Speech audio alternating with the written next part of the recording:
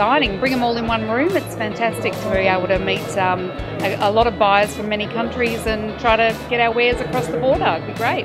To be able to bring these buyers and the opportunities into our backyard, it gives these Victorian companies, a great chance to show, the fantastic products that we make, potentially be able to take them to the world. It would take us forever to get this many buyers together in one place. 240 delegates flown into Melbourne. It would be almost impossible to go and meet that many people.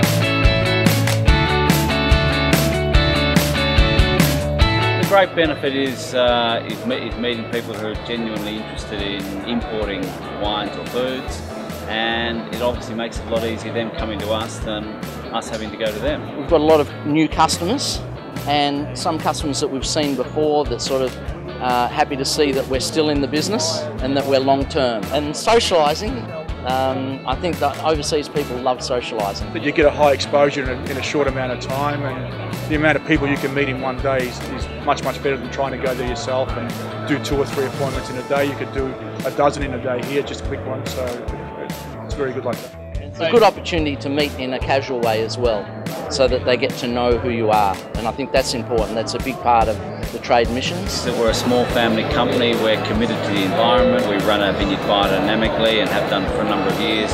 We have very clean and green practices. So if we could grow our volumes, the reality is it would create employment for Victoria as well.